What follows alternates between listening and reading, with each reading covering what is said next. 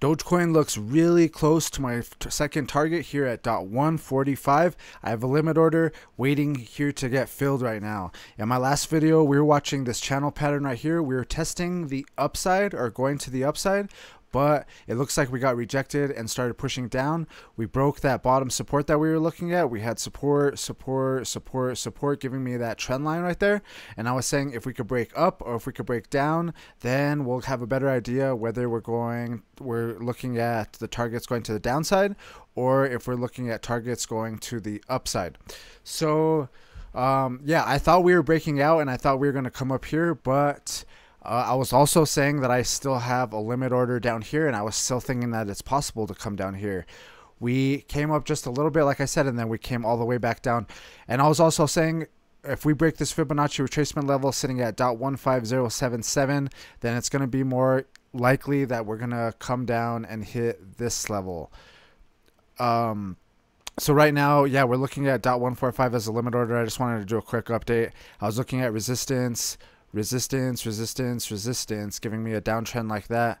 We actually broke that trend going up, but it looks like we got rejected and are pushing back to the downside right now. Right now the price is at .14631. We are really close to my second target. I guess that's the main point of the video, is we're really close. And yeah, I'm not sure. Okay, so I'm looking at the Fibonacci retracement from this small trend right here, the bottom of this small run to the top of this run like that. And I got the Fibonacci retracement level, or the Fibonacci retracement tool, drag from the bottom to the top. That's where I'm getting those levels at.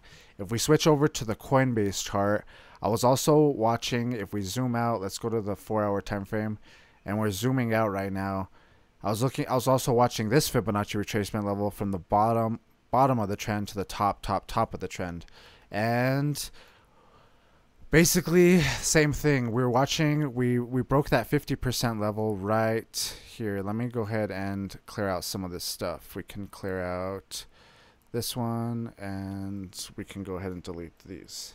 So those are the Fibonacci retrace. These are the these are the ones on the smaller time frame that I was just telling you about. But we also have this 50% and this 61%.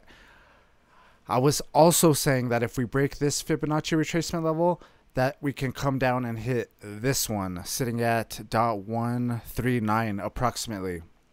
So this is the next target, but I think we still have one more target after that, .1390.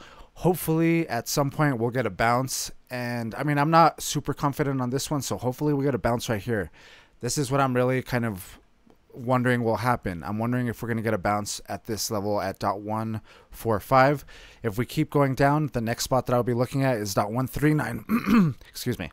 If we break that, then we'll be looking at the previous, all the way at the previous bottom, sitting at .120, or this Fibonacci retracement down here sitting at .1145. This is the 78% level on this bigger time frame.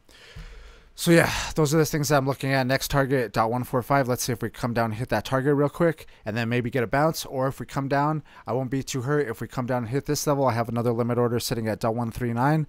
But I'm not super confident on this one until we actually break this one going to the downside. But let's see if we can get a bounce on that 50% level. I like watching that 50% level because a lot of times we'll get a run and then we'll go down to 50% and then we'll come pump back to the upside. It's also, this is another area that it's also possible to happen.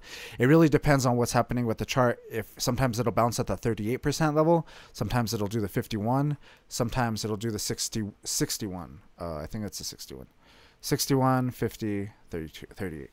Yeah, hopefully all that makes sense. If you, follow along my videos and you might start to pick it up. That's basically how I learned how to do all this stuff.